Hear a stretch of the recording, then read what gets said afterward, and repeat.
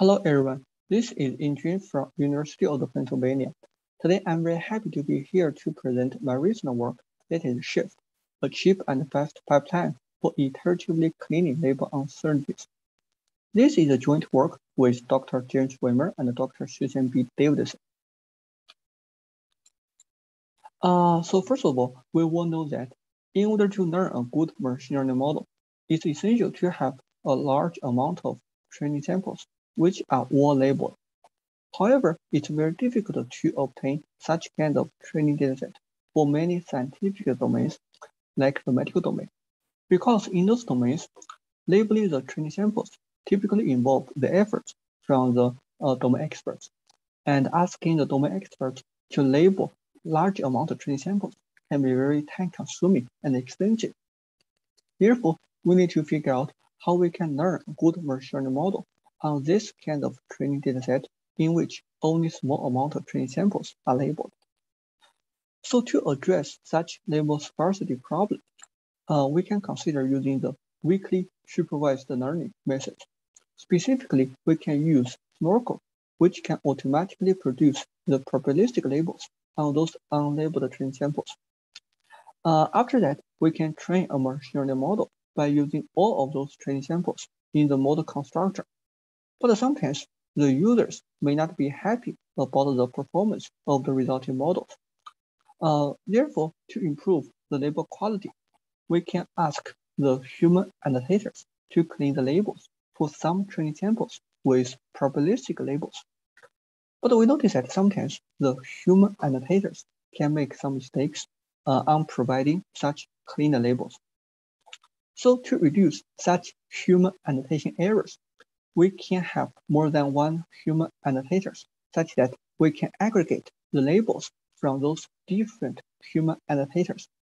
So for example, here we can have 3 different human annotators.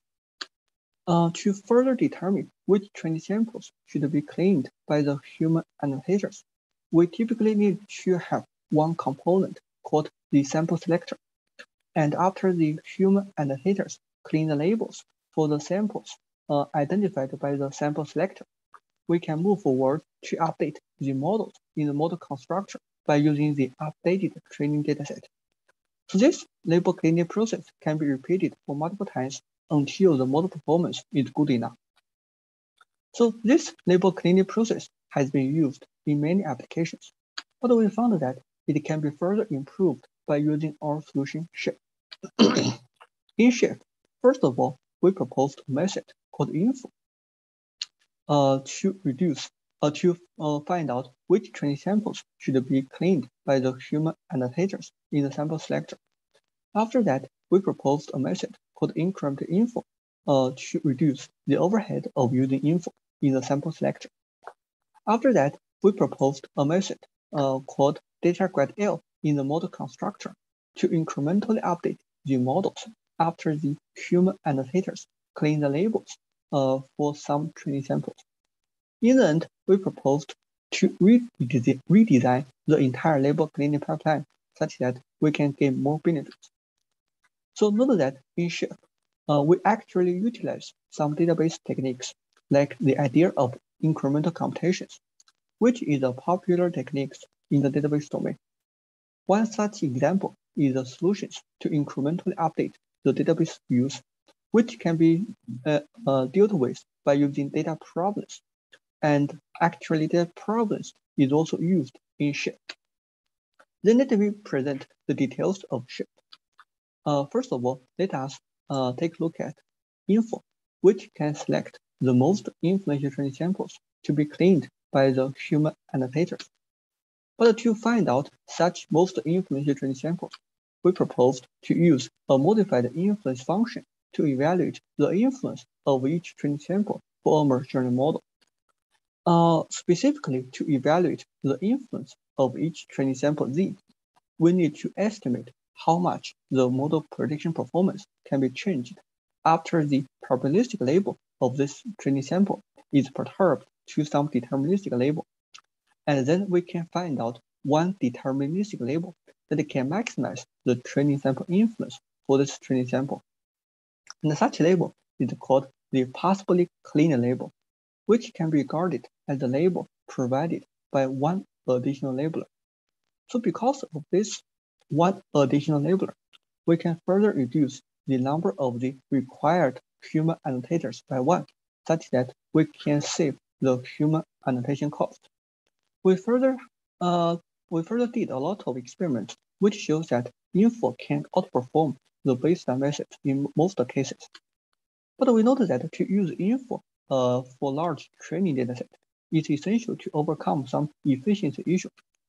This is because when we use info to evaluate the training sample influence, one essential step is to calculate the gradients on each individual training sample, which can be very expensive, especially for large training dataset. But we notice that the label cleaning pipeline is an iterative pipeline. This indicates that the evaluation of the training sample influence by using info can also happen for multiple times. And we observe that in the next round, when we use info to evaluate the training sample influence again, those uninfluential training samples are highly likely to remain uninfluential. Then based on this observation, we proposed a method called increment info to filter out the majority of those uninfluential training samples by using some provenance information. And this can be done in a very efficient way. After that, we can use info to evaluate the influence on a small set of training samples. And in the end, we can obtain a set of the most influential training samples, which will be the same as the ones obtained without using increment info. Through our extensive experiments, we found that increment info can significantly accelerate the selections of the most influential training samples. We further proposed data grad to speed up the model constructor. Recall that after the human annotators clean the labels for some training samples, we need to update the model in the model constructor. But we notice that the process of cleaning the labels for the most influential training samples can be regarded as two steps. That is, the deletions of those samples with probabilistic labels and the additions of those samples with cleaned labels. We notice that in the literature, there exists a lot of work that can incrementally update the machine learning models after such modifications on the training dataset. And one such example is DataGrad, which is a provenance-based solution to incrementally update the machine learning models. Therefore, we proposed a method called DataGrad-L, which is a modified version of DataGrad to achieve the incremental updates on the models in this kind of scenarios. And in the end, by using DataGrad-L, we can achieve significant speedups on updating the models by comparing to the way to retrain the model from scratch.